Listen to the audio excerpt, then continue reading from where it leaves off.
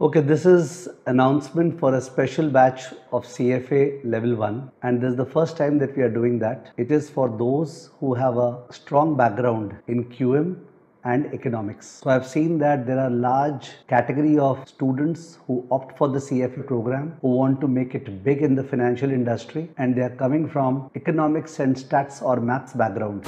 Obviously, there should be respect for what they already know. In the CFA curriculum, economics and statistics are tools that are used by an analyst to analyze different financial assets. Those who have a strong hold on economics and statistics, they can save roughly 20 to 30% of the total number of hours when they are taking my training classes. So if my total number of hours are 500 hours, 100 hours would be invested in economics and statistics. In fact, more than 100. So what we do is that there is a product wherein economics and statistics you don't have to do. You do the other 8 topics. And even for eco and stats, we will share the fast track, that is the revision classes with you, which are just say 7 or 8 hours. So you are saving around 100 hours. Plus, we provide this product at a lower price, 5,000 lower as compared to the usual price. In case you find that you would require the full classes of economics and statistics later on, for whatever reason, you felt that you can do it on your own,